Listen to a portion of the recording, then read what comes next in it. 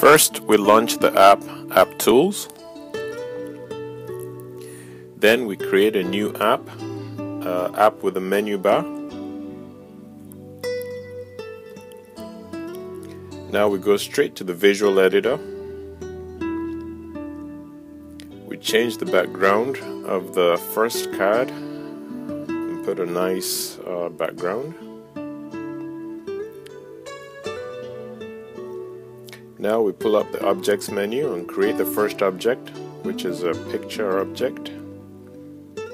Place that into position. Next, we choose a better picture for it, something scenic.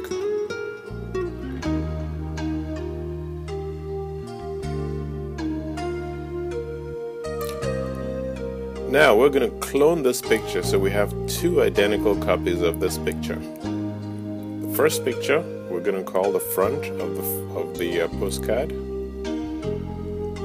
Back to the visual editor. Now editing the second picture, which is the back. And we're going to change the image on the back to be the image of a postcard.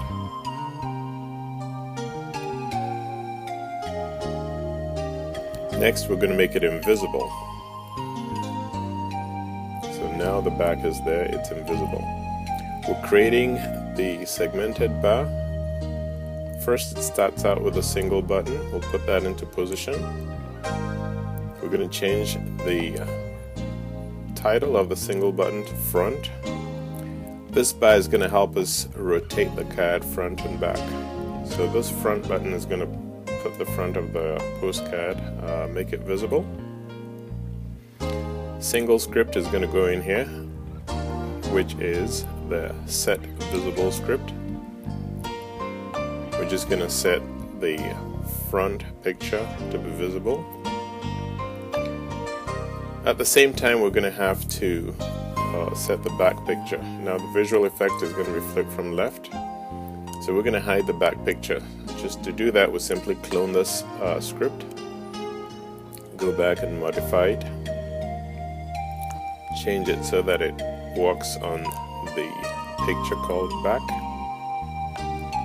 and have the opposite effect. It's going to hide it. Now we're going to clone that button, so we have two buttons, and we're just going to edit the second button, change the title to back, and then reverse the first. So the back button is going to make the back visible and hide the front. So here we go, we hide the front, change the effect to the opposite, and then make the back visible. Now we can run the app. Back button, front button, back button, and the front button.